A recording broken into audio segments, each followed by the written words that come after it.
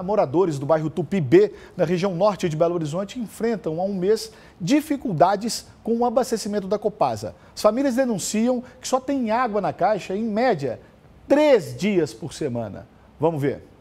Não adianta abrir a torneira, não tem água. As roupas dos moradores da casa ficaram sem lavar. Então o que deu para reservar, a gente reservou. Aí ontem veio aquela água morrenta. O que deu para fazer, a gente fez. Um pouco da roupa e uma pilha de vasilha que estava suja, né?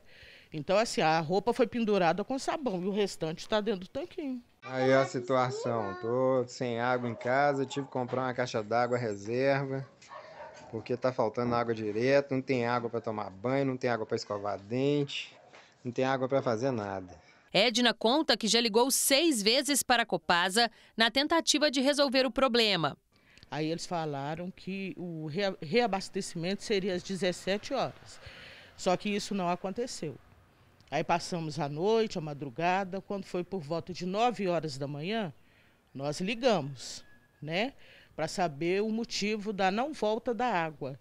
Aí o que ela disse foi o seguinte: estava arrumando a bomba, né, e que voltaria a partir das 17 horas. Desde quarta-feira, meio-dia que a água foi embora, tudo sujo. Eu tive que desativar o vaso sanitário porque não tem como usar. O mau cheiro tá horrível. Não tem água para beber, não tem água para tomar um banho, não tem água praticamente para nada. De acordo com os moradores, a instabilidade no abastecimento de água aqui no bairro Tupi B já acontece há uma semana. O problema tem prejudicado até os serviços que são prestados à população. A escola da região acabou liberando os alunos na sexta mais cedo, por falta da água. E a gente não sabe quanto que vai voltar. Aí tentar estocar água, mas não tá dando nem para encher a caixa d'água, tá vazia. A situação tá terrível.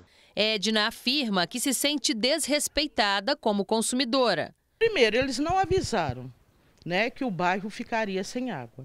A gente paga a conta em dias. Se atrasa, você paga a multa, não é mesmo? Fica sem pagar e eles cortam.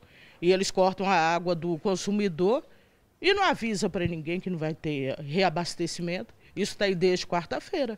Quarta-feira agora, porque na outra semana anterior nós ficamos também 3 dias sem água. Ou seja, respeito zero, é um descaso enorme. A Copasa, em cima disso, informou que equipes já estão trabalhando para resolver o problema de intermitência no abastecimento do bairro Tupi B.